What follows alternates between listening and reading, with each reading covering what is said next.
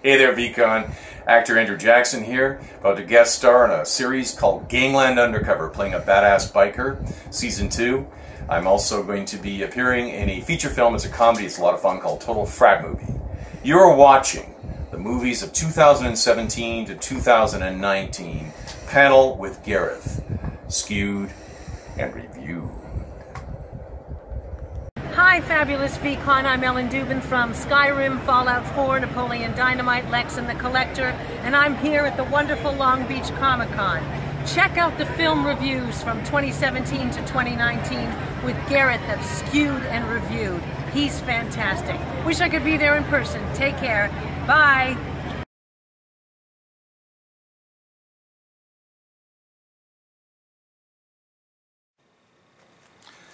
Hello VCON, this is Gareth at Skewed and Reviewed.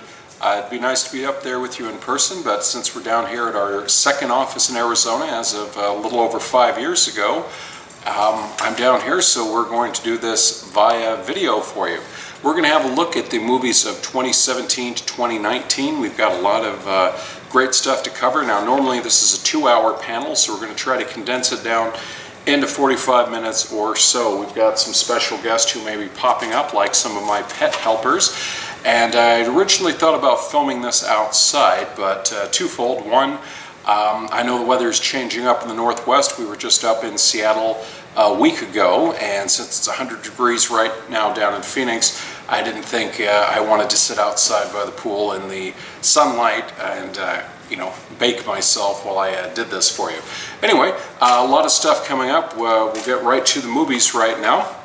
And I want to start off with what's coming in 2017. Now, please remember, most of these films have just been announced. Some of them have entered production already. Some of them are in post-production. And some of them have yet to go before the cameras yet. So, you know, there's always a chance that the studio executives in their wisdom will come in and make some changes to this. But we've been doing this for, oh my, about 20 plus years now. We've been doing upcoming movie previews at various conventions around the Northwest.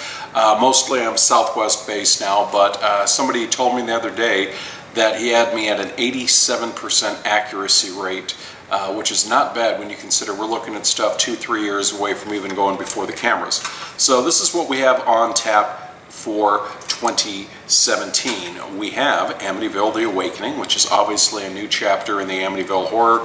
Haunted houses, horror is very popular as always. It's cheap, generally makes a very quick return at the box office without a lot of investment, so naturally you're going to be seeing that. There's another Friday the 13th planned, and with the brand new Friday the 13th video game also in production, you can kind of see how they're trying to line them up so that they come out roughly at the same time. Early in 2017, you're going to see Vin Diesel back in Triple X, The Return of Xander Cage, and you'll also see Resident Evil: The Final Chapter. Now, I'm taking this with a little grain of salt because they've been telling us for the last 2 films that was going to be the final chapter, and obviously each film ended on a cliffhanger guaranteed to lead into the next one. But Sony has said this is it, this is going to be it, done. So, you know, we'll take that for a grain of salt. John Wick 2, which is in post-production now, you'll be seeing that, as well as Lego Batman and Idris Elba in the first chapter of the long-running Stephen King book anthology series, The Dark Tower. Now, Hugh Jackman is set to make his his grand finale as Wolverine in the next standalone Wolverine film. Now, based on the success of Deadpool, the studio has said that they are going to shoot for an R rating for this one. So it'll be interesting to see how that plays out, a darker, more violent Wolverine film. So very interesting stuff there. Another film to keep an eye on is Kong Skull Island. We got a first look footage of this at San Diego Comic-Con. I was actually in one of the ballrooms doing panels for Sci-Fi and Fox, jumping between there as well as the interview rooms, and my wife was in ballroom 20 doing the coverage. So we were just getting ready for a panel to come out when all of a sudden we get the update that over in Hall H the first trailer had debuted, and the marketing folks sent us the look at it.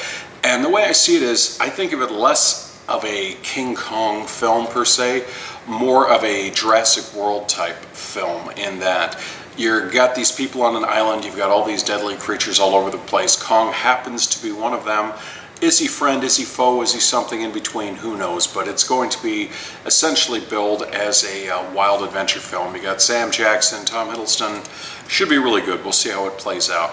Another film I'm very curious about is the live-action version of Beauty and the Beast from Walt Disney Studios. It has a very interesting cast, and one of the interesting things is that they've opted to go for brand new songs for this time out. They are looking at the Menken and Rice source material for songs. There will be one or two that might carry over, but essentially it's going to be brand new songs and material, so we'll see how that plays out. You have Power Rangers, which, you know, Power Rangers, what more needs to be said about them? They are the Power Rangers. And you also have the very controversial Scarlett Johansson in Ghost in the Shell. There are many, it feels, that should have gone to an Asian actress, and as such they felt Scarlett Johansson's casting was extremely insensitive and not very accurate. But of course you have the studios saying we need a big name star in the role in order to guarantee box office, and, you know, according to them, she offered them the best chance to get the worldwide release and the box office money that they need. So we'll see how that plays out. Smurfs The Lost Village is also coming, more of a reboot of the series than a sequel. Think of it more like a mix between a reboot and continuing adventures without so much of a direct tie into the previous films. And of course, Fast and the Furious 8 will be coming out as well. A big part of it's centered in New York City.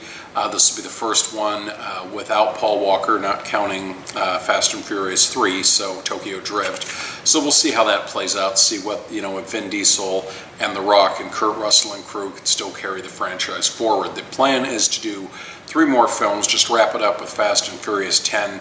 4 onward have been phenomenal box office successes, and they kind of retooled it from the racing films to more of the high-octane action adventure films. So we'll see how that plays out. Another thing to watch out for, mentioning Kurt Russell, is Guardians of the Galaxy Volume 2 will be coming out, and of course Kurt Russell has a very key role in the film. It's no secret they've announced he'll be playing Star-Lord's father, and so we'll see how that unfolds. It also is very interesting that Disney is currently rebooting the Tower of Terror attraction at Disney's California Adventure to be a themed Guardians of the Galaxy thing. You essentially go in, you go through the collector's lair, there are the Guardians in the chambers, you work with Rocket to try to get them out, and of course at some point you're going to fall, taking advantage of the drop ride part of it. Now, rumor is that right behind that area where they have Cars Land will eventually become a Marvel Land, so we should see more information on that possibly this coming July at the D23 Expo in Anaheim. That's Disney's biannual convention, so look forward to news from that. And you know, obviously you guys know about Star Wars Land that's currently under construction at Disneyland and at Epcot, excuse me, MGM Studios. And we'll be talking about Star Wars a little later in the show.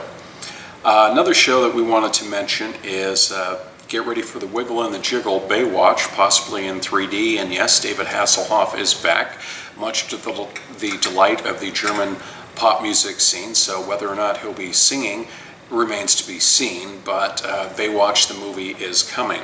Also look for, from your neck of the woods, Pam Anderson may indeed have a cameo in the film as well, so stay tuned for that.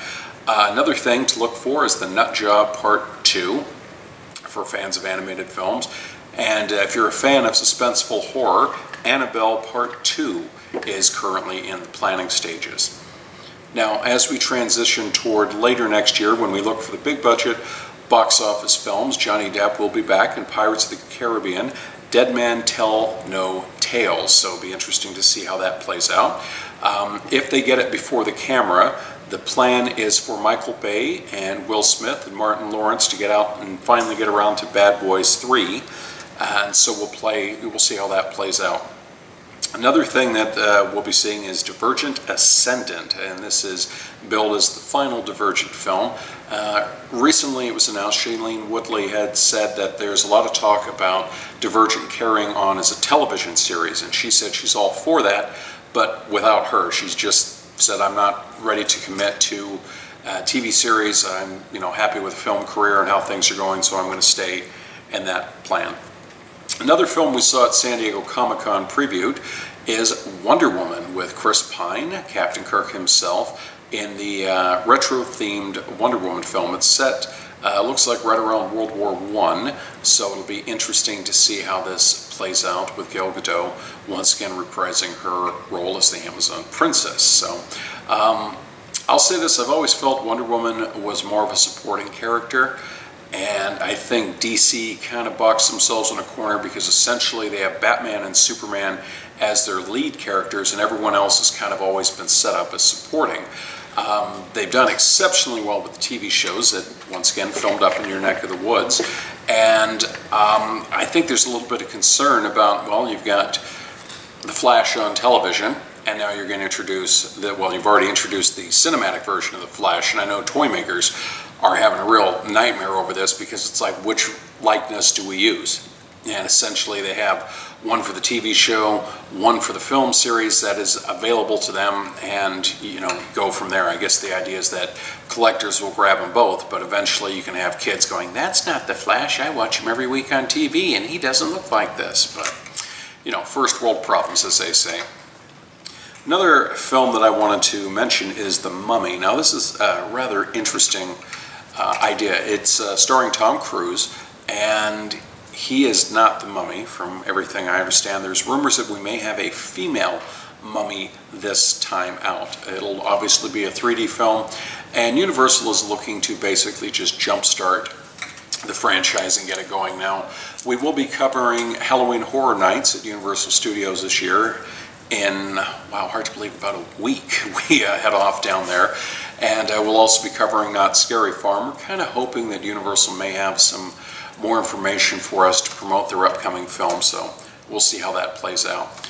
Another horror film, and I know we talked about it earlier, and you're definitely seeing a pattern, is World War Z Part 2. So you're going to have Brad Pitt and company back facing the infected. So, yay, see how that plays out. Made a lot of money overseas, and, Hollywood, they go where the money is. Another film that, I'll be honest, I'm glad they're making a sequel to this. I thought the first film had a lot of premise, even though there were a few issues. But Kingsman: The Golden Circle is in production right now, and if you hadn't figured it out from the title, it's a sequel to The Kingsman, so nice to see how that plays out. And next film is something they filmed some scenes just about an hour up the road from us, and that was Transformers: The Last Night. So this is the first of several planned Transformers films that are in the work. First one not directed by Michael Bay, so we'll see what kind of stylistic changes. I have a feeling we're going to see a lot less slow motion, running with explosions going bop, bop, bop, bop, bop, bop all over the place. So, Michael Bay never meant an explosion he didn't like, and that's his trademark. So it'd be interesting to see, if in the production role he still insists that these things go in. On this one here, it's been start and stopped for so many years. I'm kind of in the vein of I'll believe it when the cameras start rolling, but there are plans for a video game version of Uncharted based on the very successful series Sony has. The Uncharted 4: Thieves' End came out late last year, did exceptionally well on the PlayStation 4, and so obviously you're seeing a transition where video game movies are almost always awful, and one of the biggest problems is the studios would not give them anything when they did the rights to the games. They were extremely controlling. I know you're very familiar with Dr. Uwe Boll, who films a lot of video game movies up in your area, and he uses them to the money from that to fund his better dramas.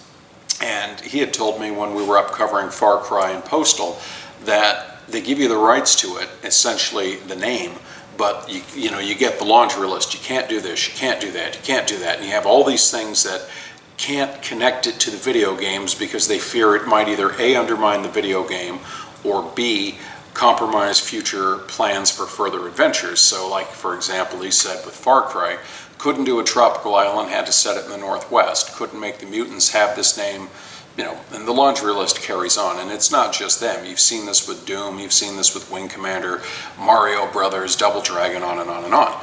So now you have this trend where the studios themselves are actively involved with the production of the films. Case in point, Ubisoft. They have Assassin's Creed coming, which is due out this Christmas.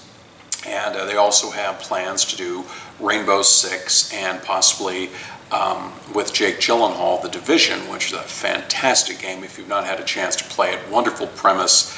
And, you know, if these things are successful, you're going to see more and more companies stepping forward and saying, we want to take control. You know, they tried to do, 2K tried to do a BioShock movie for ages, which I thought would have been great. And Ken Levine, one of the creatives behind it, said, met with a major Hollywood director, and the first question they were asked was, does it absolutely have to be underwater? Well, since the game series is about a community based underwater in the ocean, yeah, that's kind of a given. But, you know, that's the way Hollywood works. And so, keep an eye out for that. Another film to keep an eye out for is Despicable Me 3, which will have Gru and the Minions back.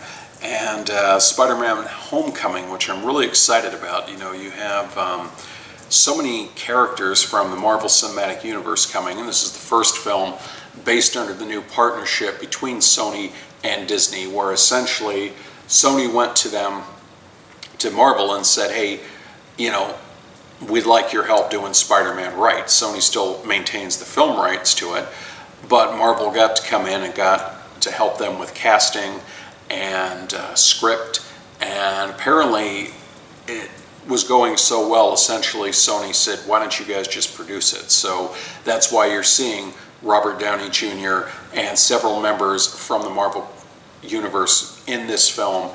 That's why you're seeing some very special guests, like Happy Hogan is going to be coming back, so, you know, John Favreau, a lot more, and you'll be seeing Spider-Man crossing over, and I think this is a very good recipe for the future.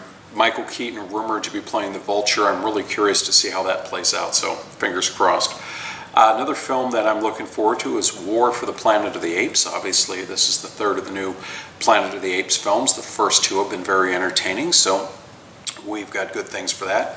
And my personal favorite outside of the Star Wars films that I'm really looking forward to is Alien Covenant, which will be coming in 2017. Ridley Scott is directing it. It is a sequel to Prometheus, but it's also a prequel to Alien, in that Ridley Scott has finally come out and said, yeah, you know, we kind of were trying to distance Prometheus from the Alien film series, saying, well, it's in the same universe, but they're not directly connected. This time out, he's willing to embrace the connection more, has said you will see the egg, you will see face huggers, you will see the classic alien as well as new creatures, and you'll see the connection as they start to bring it forward. His original plan is that there would be 2 more films in this series that essentially would lead up to Alien and tell you how the derelict got there filled with eggs, you know, and all the unanswered questions, like the company rerouting the ship there with the android, so on and so forth, Ash. And should be good. Now, Danny McBride was a very interesting casting choice, and he said recently that he's not there in a comedic role. He plays the pilot of the Covenant, which is a colony ship set 10 years after Prometheus, sets down on a world that they think is absolute paradise. Meet the David android, played by Michael Fassbender. Rumor that there'll be more than one David android. Originally, Noomi Rapace was said not to be in the film, but they have said that she will be back, so played that out, and of course, all sorts of havoc break loose. McBride has said that his character has a shotgun, does a lot of running around for some very dangerous stuff. He said it's extremely intense, it's very dark, it is very much a horror film. And Scott saying, you know, he thought he had it with the MedPod scene in Prometheus, but he said he's got a scene that he thinks will rival the shock value of the original Chestburster. So hard one to emulate, but I'm looking forward to seeing that. And also, you know, the plans are still out there for Neil Blomkamp to do the Alien 5 film, which is its working title. He's already announced he's working on something else, but, you know, the plan is right after Covenant comes out, he will transition over to the new film. and Sigourney Weaver, Michael Biehn back. Essentially, it's going to pretend 3 and 4 didn't happen. There are already sketches for an older Newt, so obviously, you know, the events of Alien 3 didn't happen. So fingers crossed on that one, and that will kind of bring full, proper closure to the Ripley character. So again, we'll see how that plays out. Lego Ninja Goo-Goo's out there. Equalizer 2 with Denzel Washington is on the planning stages. Seen some photos for this, It, based on the Stephen King novel, not the television series, will be out there.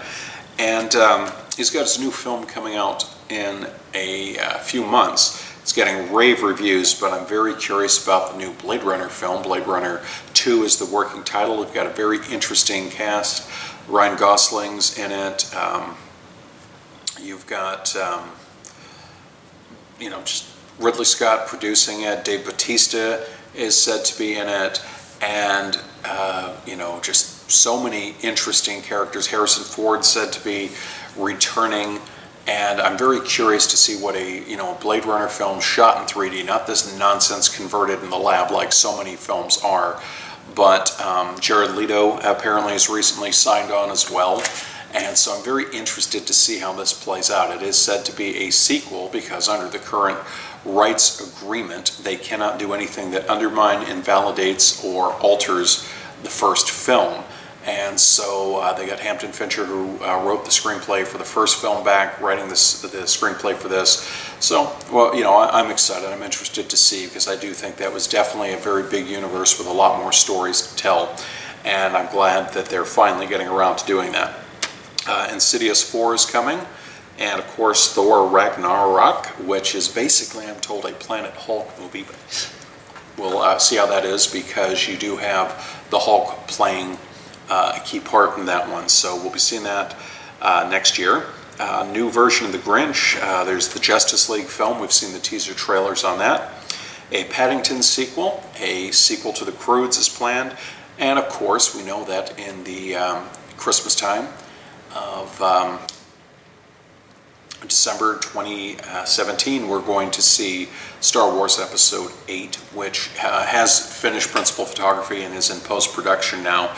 Not sure the exact time frame, but my initial thought is with The Force Awakens, we saw the teaser trailer in December, a year before it came out. It's entirely possible we might see a little tiny taste of it right with Rogue One when it hits theaters this December, which is my plan.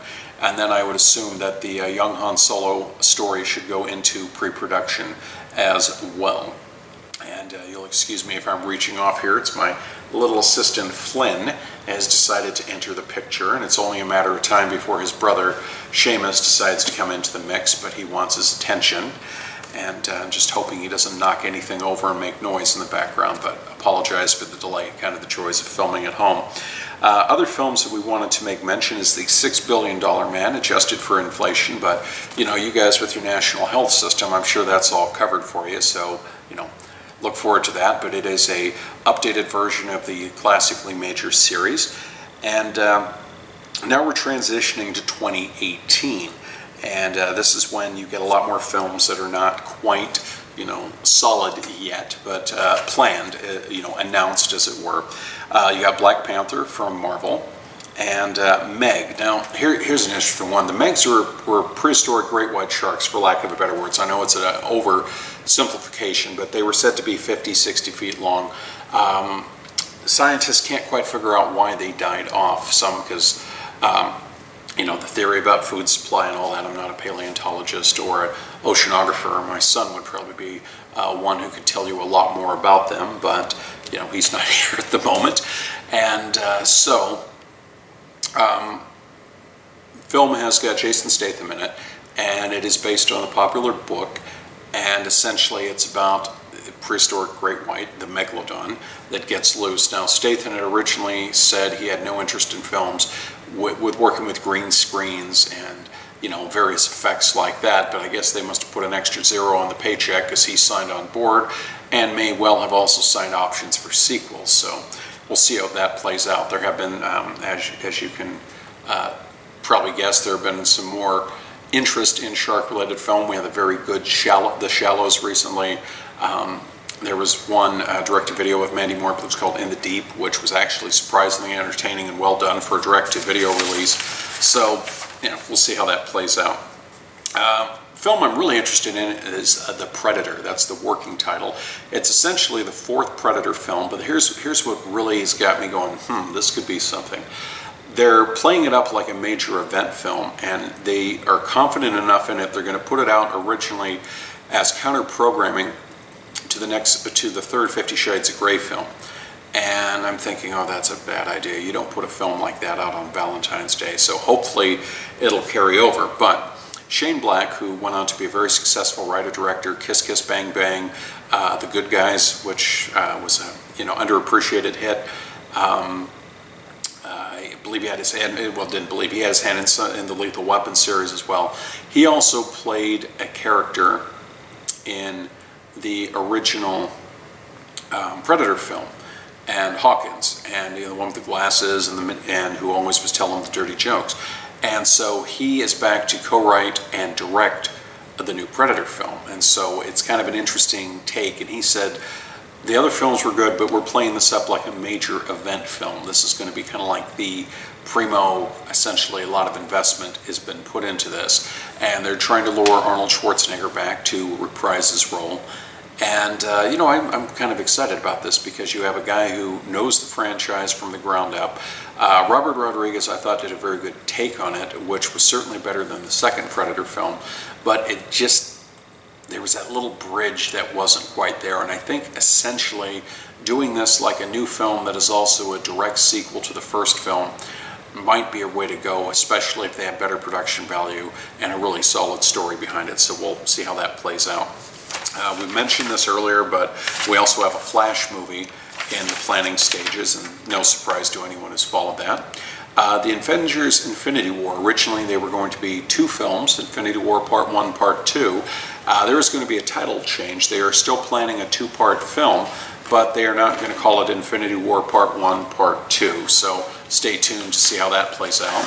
You got the Lego Movie Part 2. And of course, you have the young Han Solo film due in 2018. Disney is currently building a Toy Story park over in Florida, in Orlando. So would it surprise anyone that as they plan for a new Toy Story attraction, they have a new Toy Story movie in the planning stages. So we'll see how Toy Story 4 plays out.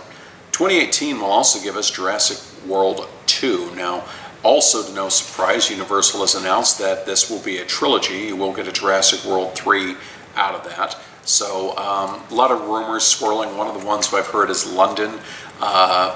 Essentially I think they're looking to up the scale from the previous film, but continue the story that perhaps there is some secret government project related to the dinosaur cloning underway. And of course, I think they're constantly trying to mirror this whole, wouldn't it be nice to set the creatures loose in a populated area? But at the same time, they don't want to turn it into a Godzilla or a King Kong film with giant creatures on the loose. There's a fine line between how you do it and, go on the loose. And my wife and I were joking about Jurassic World that while we really enjoyed it, you're kind of limited in the presence in that you've got these people in a park, so obviously something's going to go wrong. Obviously the creatures are going to get loose, and that's kind of you got to go with it coming into it, because if you look at all the Jurassic Park films, it's always been people go somewhere they shouldn't, the creatures are loose, bad things happen, and you're kind of going to see more of that. But I think the trick is that they're going to try to have a fresh approach to it, and I hope it doesn't turn into what the original Jurassic Park series became, and that was just an excuse to make more and more video games and action figures. And as the films went on, the stories went out the window. I mean, I'm not sure if you're aware, but Jurassic Park 3 didn't even have a story when they went in. They had a premise, and they essentially made it up as they went along, and it absolutely shows. I mean, they had a vague outline of this guy and his wife go to an island with Dr. Grant to find their missing son and go. And you can't do that. You need a little more to make something like this work. So transitioning over, you're also going to see How to Train Your Dragon 3 Ant-Man and the Wasp, and Aquaman, which should be very interesting. Jason Momoa certainly has looked the part in the brief images we've seen of him. Adam Sandler back with Hotel Transylvania 3, and Fantastic Beasts and Where to Find Them. There's also a non-Disney version of The Jungle Book planned. I believe Warner Brothers has the rights to this and they're going to be putting this out, but based on the success of the previous Jungle Book, Disney is also doing a sequel, so we'll see how that plays out. Now, catching our breath as we transition over to 2019, and that's when you're going to see good old Brie Larson as Captain Marvel. You have plans for a Godzilla movie, a sequel, which may be a Godzilla vs. King Kong. If things go as planned at DC, Warner Brothers, you're going to see Shazam. And as we alluded to earlier, you have the Fast and Furious 9, and the second of the, what tentatively is called the Infinity War, the second part of the next Avengers film. So, you know, for lack of a better word, we can call it Avengers 4, titled to be determined. You also have a sequel to the Justice League, and of course, this is depending, let's remember, Batman vs. Superman, Dawn of Justice, made well over $800 million, but was considered a failure because, based on the budget they put into it, and then the excessive amount of advertising and promotion, Warner Brothers had planned for the movie to do over $1 billion worldwide. It didn't do it. So therefore, there are people in the studio that say, well, they lost money over this based on their projections, so they had to rein things in. Hence why Suicide Squad had serious script revisions. They essentially had two cuts of the film, one darker, one this one, and they stuck them together and gave you the one that you saw in the theaters now. That's why there are some areas that don't mesh very well, because based on feedback from audiences, they said, oh, we need more humor, we got to lighten it up. And it kind of ticked off a lot of people. Like Jared Leto thought that his Joker character was going to be in it much more. He said many of his scenes were cut, so on and so forth. Point of the matter is, based on how things go, Warner Brothers always has the option to say, oh, you know what, this movie didn't make as much money as we thought, so therefore we're not going to go ahead with the sequel, we're not going to go and do this. So, you know, got to take it with a grain of salt. But should Justice League 1 come out and make the money that they're expecting it to do, Justice League 2 is planned for 2019.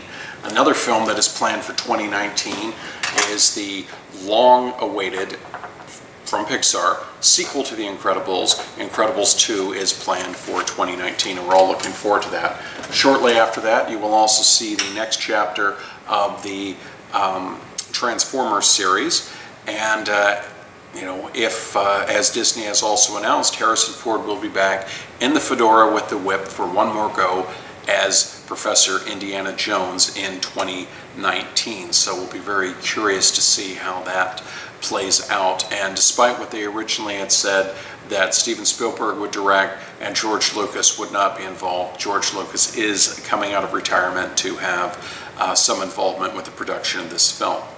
So that's basically where we're at with 2019, and that would normally be the very fast, you know, 2-hour version. When we do this at conventions, we mix it up where I, you know, whip through the thing, and then we do question and answer for a good 30-40 minutes or so, and then we also have the rumors and the, you know, other stuff. So we had to keep it a little shorter this time out, but I do want to mention in 2020, there are plans for Godzilla vs. Kong. There's the Green Lantern Corps, and Fantastic Beasts and Where to Find Them 3. Now, some of the rumors that you want to keep in mind are Harry Potter and the Deathly Hallows. They've apparently gone after the original cast and asked them if they would be interested in reprising the characters. Radcliffe is said to be interested, but he is a little hesitant because there's that part of him saying, okay, you know, I've been able to leave Harry Potter behind, transition to some other roles. Do I want to transition back to Harry Potter and run the risk of basically then having to work twice as hard to transition away from Harry Potter once again? You've got some really interesting things in the works. Obviously, Disney has got more Star Wars films coming. Switching to television, you have the new season of The X-Files is in discussion stages. I mean, it's At this point, I believe it's a matter of when rather than if, because Fox wants to do it, Chris Carter wants to do it, Duchovny wants to do it, Anderson wants to do it, the ratings were fantastic, and it's just a matter of making the business deal happen and lining it up, especially with the way it ended. I mean, come on, you can't just leave the X-Files right there and not continue. So in summary, folks, I wanted to thank you all very much for having me there. Like I said, we missed being able to come up and see you all in person and spend time with you, but the nature of the game, being 1,200 miles away and having various things we have to attend down here makes it a little difficult, but we're grateful that we were able to spend some time with you and to do this. You can check us out online at sknr.net, and we have the very early alpha but functional version of our second site, skewednet.net, up, and always if you're in the Seattle area, or you can get kisw.com, you can hear us each week on BJ Shea's Geek Nation. And please submit your questions to us. Very simple. It's my first name, Gareth, at sknr.net.